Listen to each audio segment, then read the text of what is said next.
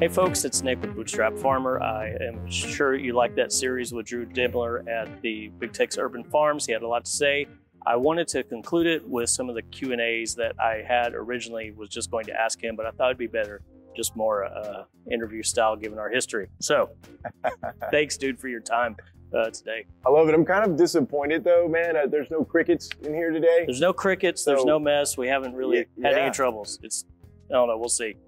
One of the things that has been interesting about us on a professional level, not the shenanigans we usually get into, but is when the state fair happens, there's hundreds of thousands of people roll through here in a 30-day period. I've got a chance to come witness some of that, work behind the scenes with you, both getting ready and tearing down and then working with answering some of the questions. And that's always interesting from not the farmer perspective, but just how people view farming and, and what actually they're even looking at in here. And we've seen things like people like grab a tomato and just eat it off the vine. So let's talk a little bit about, I would love to hear some of the things, because I know it happens over and over again, that farmers need to hear that you get asked about this operation. Okay, that's a very good question.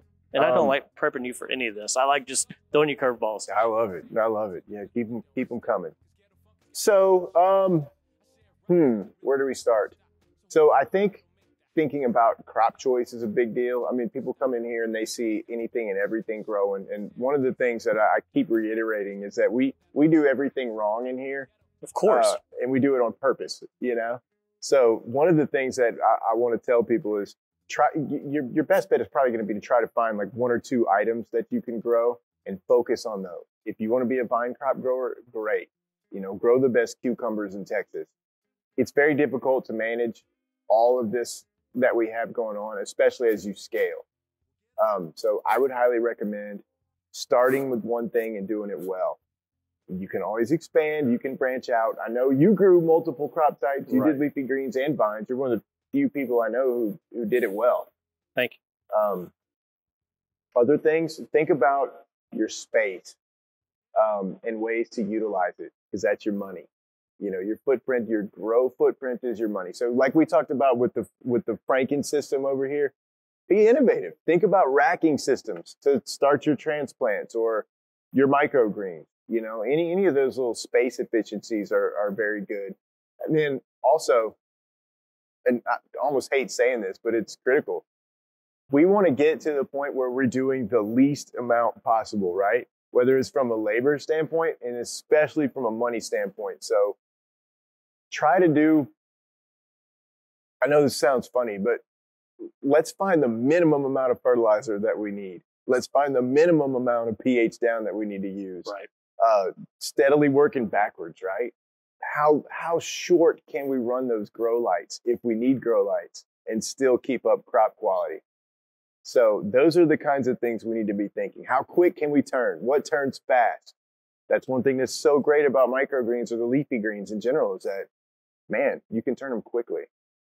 One of the misconceptions that we've seen a couple of times stick out in particular is people walk in here, it's a little different than what they imagine a garden to be, or even like a field of wheat per se. And so they walk in and they're like, well, are all these GMOs? Because of course the GMOs, they've been hit over the head that this thing is bad. There's no GMO crops here. None of the crops that you grow even have a GMO option. Exactly. And so it seems like that's a constant battle with you guys, having to constantly answer that and fight that series of news articles that came out over the last few years that really make your life a little harder to some degree, because you're having to fight all these misconceptions. Yeah, there is. I mean, that's the way to say it. That's the exact way to say it. I mean, there are a lot of misconceptions. Well, there's other ways to say it, but that's private. That's the most tactful way to say it. Yeah, there's a lot of misconceptions out there. I don't think people realize, like, it would be very difficult even for you and I as commercial growers. It is not even easy to get GMO seed, you know? They're not interested in our business. They want those big wheat fields, you know? That's what they're after, not mom and pop type small farmers. So that's definitely one of the big misconceptions. And the other one is, and you're going to love this, the whole, is it organic thing? Right. you know? And I always tell people I'm upfront. No, we're not organic. I like to think that we're even better than organic because my nutrients and nitrates and everything, they stay right in this building. They don't leave. Our original pond, we've had that since 2017. I think I've had to drain it one time. One time, water left that pond. That was it. And that was to fix, something structurally. Our nutrition stays right here. If you follow proper IPM, you don't have to use pesticides. Right. Or any of that stuff. So it's as good as it's going to get. We're hyper local. We deliver product within a 2-mile radius. We're right smack in the middle of a food desert.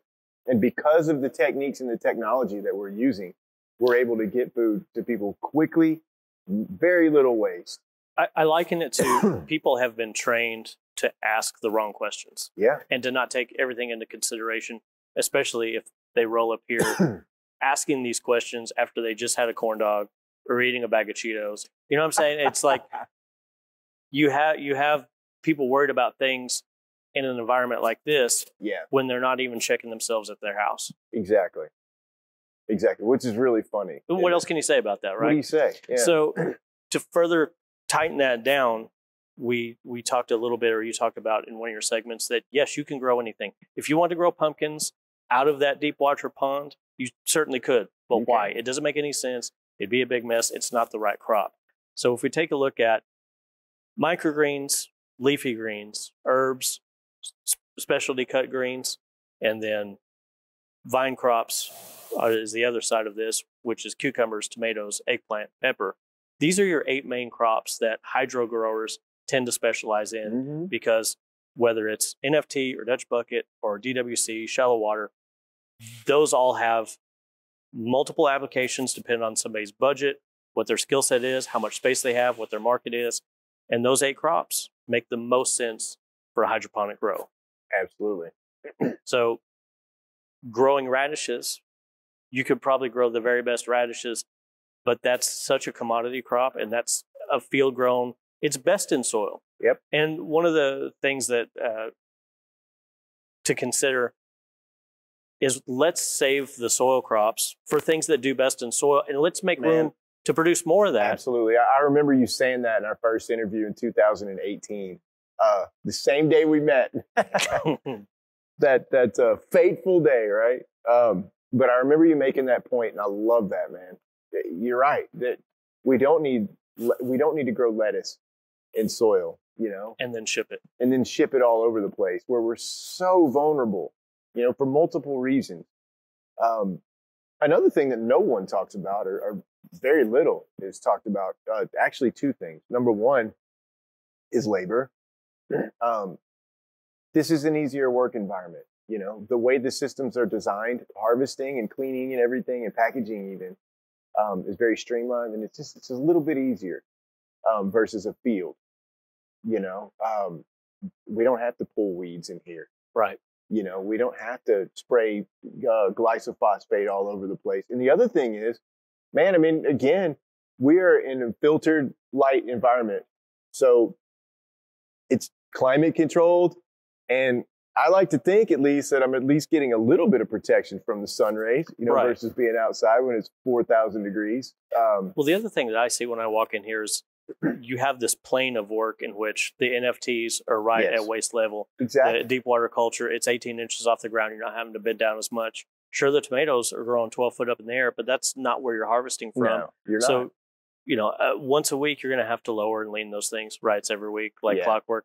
So, yeah, you can tell, right? Right. But you never miss anything. As far as servicing that's once a week versus the daily maintenance and the harvesting that's done on the ground. Oh yeah, cultivating. I mean, work level, market gardening and stuff. I mean, let alone if you're doing fields with tractors and everything, and the fossil fuel and blah blah blah that goes into all of that. But at the same time, it's not for the faint of heart, right? Because you have to crawl under systems. You have to come you're going to get wet. There's always going to be a leak. Hydroponics, you're always going to have a leak somewhere to deal with. The time. Yeah, this is still growing, no doubt about it. Right. So when people are also coming into the fair, that I've noticed a lot of times they'll say, well, hydroponics doesn't have any taste. It's all watered down. I wanted to talk about that too. Yeah, go ahead. So it's like, I think because it's grown with water, it's going to be watered down, which is not the case. And if they happen to have that, most of the time it's from a store-bought tomato that's been ethylene gassed or shipped over. The tomatoes from here, tomatoes from my old place, or any place else that you buy local, it's the variety that makes the flavor. It's not the solution. It's how fresh it is first. Yes, that makes a big difference in the variety. Exactly. So if you're growing heirloom or heirloom types, and you're growing them to full quality where you don't have to ship it across to Pennsylvania or whatever, man, I mean, it's going to be amazing, whether it's outdoor grown or indoor. And we've tried those types. We've tried the little cherry type. We've done the Juliet plum types, and trust me, they taste great. I think that some of the quality from the greenhouse in certain areas is even better. Well, you can almost control the bricks and the amount of sugars that are in there. You can, and that's the thing that I try to stress to people too, is all the nutrients that they're getting, the minerals that are going into those leaves and into what you're eating, into the product, we're giving it to them. The plant doesn't know the difference if it's in water, if it's in aerated, nutrient-rich water, or if it's in soil. All it's doing is uptaking those nutrients. So we're giving them the exact same things that they would get out of the soil. We're just giving it to them in a different format. And I think as hydro growers, when we defend that, people are like, well, you must be anti-soil. Yeah, no, yeah. That's not what we're saying. I love it. I've got a big garden at home. I grow, man, I don't even buy onions most of the year. I don't buy onions or potatoes. I grow my own. I got sweet potatoes and I need to harvest soon. Yeah, I love soil-based stuff. It goes to the example.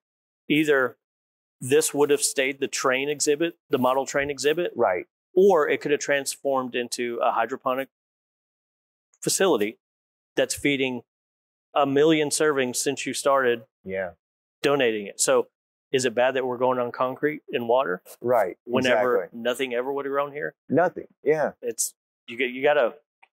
You have to fit it, like we keep saying. We have to fit with what works. You know, what works in your situation. So I'm super interested to know, like, the focus is the fair, right? The 30 days, that's showtime. But you still have a whole year that you're getting ready for that. And then things that you're doing throughout the week. Again, we've told this story on here before, but I think a lot of people are going to be listening to this in a new light.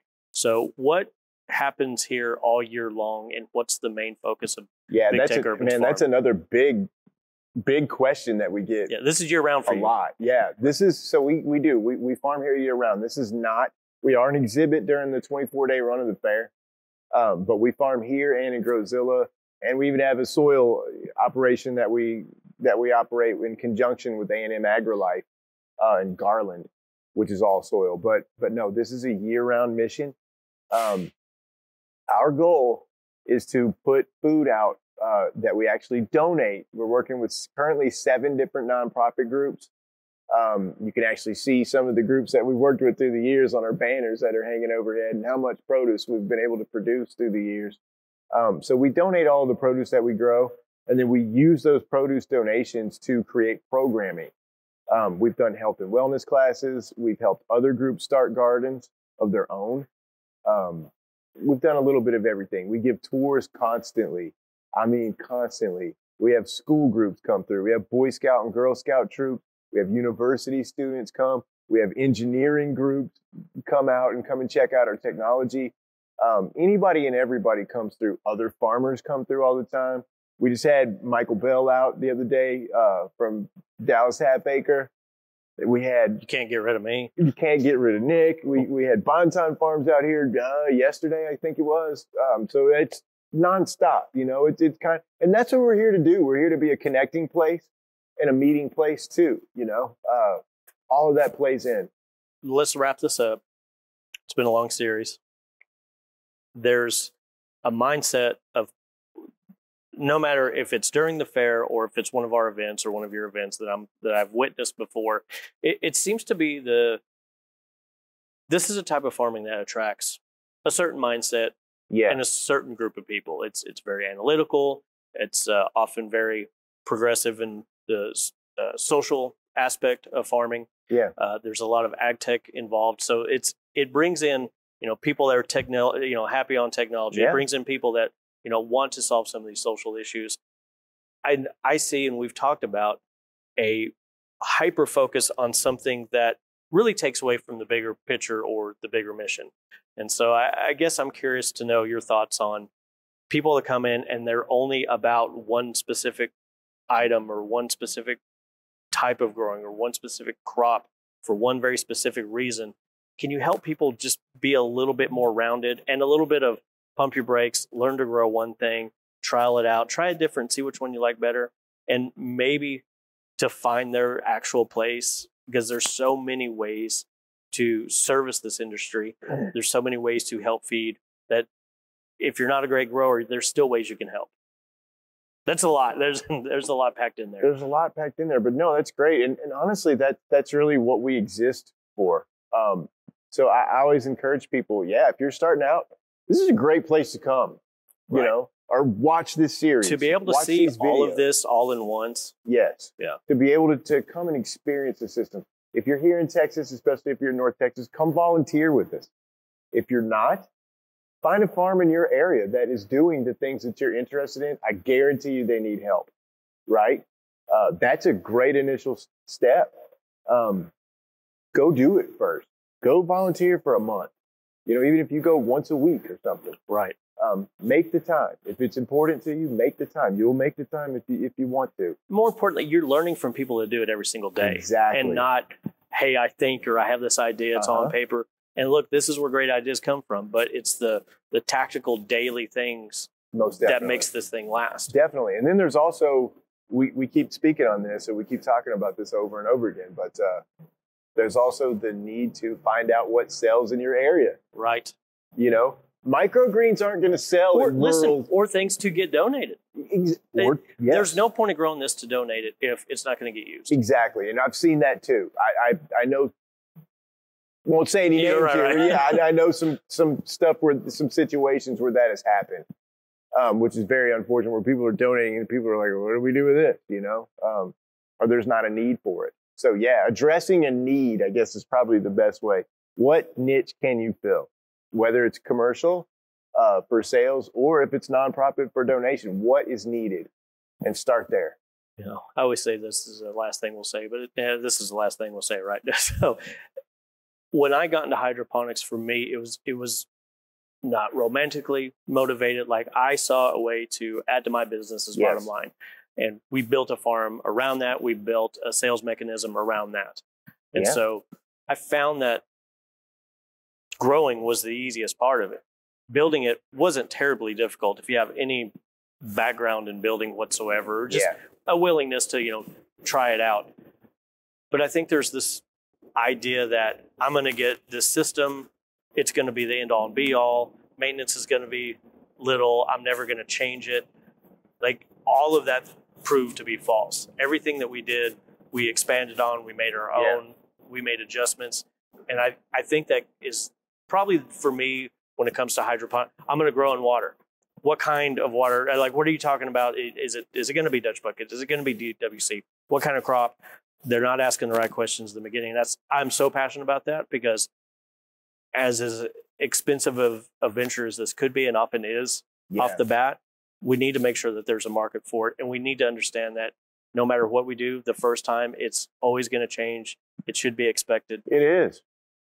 Definitely. Yeah. And that's one thing that I really liked about our friends up at Greenbee, you know, is they started small. Where did they start? Like in their basement or something, right? With the small NFT rack system. Yeah. And then, you know, we helped them expand with your DWC system greatly, you know, into their new building. But they started small and they realized, man, they were capable of selling more, of course. You know? And they had all farm income, which again, we talked about earlier, but you know, when you're initially setting up, especially, it's probably a very good idea. And just kind of gingerly get into this thing and see where it goes. And yeah, like you say, I mean, I know so many growers who, I mean, we mentioned Bell a minute ago, but he's a classic example. I mean, he's moved, totally farmed it, you know, and now he's got chickens and quail eggs and all this other stuff that, I mean, I don't even think he was even on his mind when he first started. And that's very typical. So you got to be ready for the twists and turns. Right. And also, that is one thing that I love about controlled environment ag, is that it can move very quickly. So you might find, oh man, I'm not selling a lot of romaine lettuce or whatever, but man, all these chefs want arugula and pak choi. Well, you can very quickly get into that game. You know, in a month, it's, you know, 6 weeks, you can have it, and then you can continue to have it. So that is one thing that's very nice about the CEA, is that especially with leafy greens, it can move pretty quick. Right. Well, it's very important that we also shout out the people that, you know, you work with every single day, the administration here at the State Fair of Texas. This is a tremendous thing that is here for the community, that's been able to be paid for by a for-profit business. You know, I mean, there we go. You know, they're allowing this to happen because it's a great story for them, but it's also very important that they're part of the community. But the people that you do this with every single day, that's part of that staff, they're all wonderful people. I love seeing all of them. And then also shouting out the community that you guys have built around this whole thing. It's pretty awesome. And it's you're the one that's always on camera, but it's for sure a lot. Oh yeah, I'm definitely not alone in this. And yeah, you mentioned it. First and foremost, we need to thank the company, the State Fair of Texas, for allowing me to do this and being so supportive through the years. On top of that, we need to thank the fair goers, because they're the ones who fund all this. I mean, all of my funding comes from the revenue that we produce during the State Fair of Texas. We're not even allowed to take outside money. So when the fairgoers come out and get on the Ferris wheel, they eat the corn dogs, play some of the games, a portion of that money funds programs like the Big Tex Urban Farms. So we're very thankful to anyone and everyone who can come out and experience the fair. You keep us going. And then, yes, South Dallas community, Southern Dallas in general, beautiful place with a lot of beautiful people. You hear a lot of negative things and this, that, and the other. We found, I mean, I've met some of the most amazing people like Tyrone, you know, or Charles over there at Restorative Farms, and, you know, people at the Juanita Craft Rec Center, and all these other groups that we're working with all over. TR Hoover, a wonderful organization. And then my guys, of course, we got to shout out to Jeff and Rob and Christian, the young up and comer. He's there, and then Ford and Barron too. I know that they're not with me anymore, but they were part of building this thing. It's so the foundation, they get a shout out too. Boys. Absolutely. Well, again, thanks for your time. Thanks for all your knowledge. I think it's important to point out that you are a trained horticulturalist. You know, it's not just practical application. It's that formal training plus years and years of actually years, man, doing it, seeing it. You've been to other farms a lot. You know, I've done a little bit of everything in the quote unquote green industry. You know, I cut my teeth in ornamentals. That's where I learned. I did landscaping for a while, like yourself. It was in the nursery biz and, you know, propagation, and I learned it all, you know. So yeah, that foundation allowed me to transition into all this different hydroponic stuff, and probably is one of the reasons that we're able to keep up with all the different crop types and systems. Well, all that leads to my favorite thing about you is just your willingness to share your knowledge and I mean, not only help us, but in turn help everybody else just learn a little bit more about it. That's what I'm here for Thank sure. you, brother. Thank you. Well, get up.